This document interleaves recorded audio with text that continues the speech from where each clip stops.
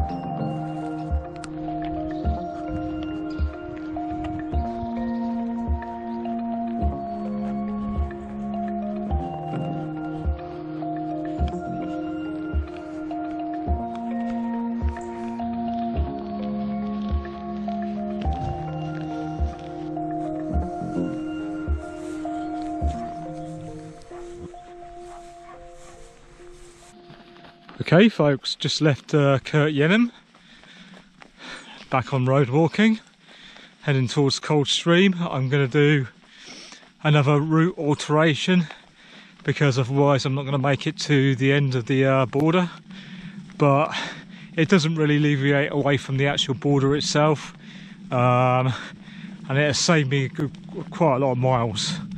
But as I wanted, I've walked, it's a coast to coast essentially, walking as close to the border as I can, which I have done with the time limit I got, and yeah, I'm happy with that.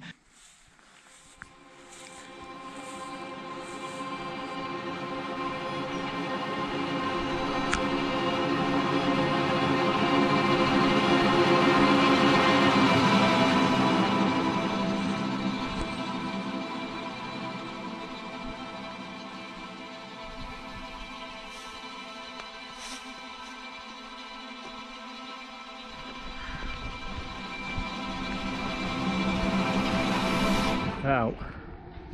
Old spooky graveyard. So it's been disused for a long time.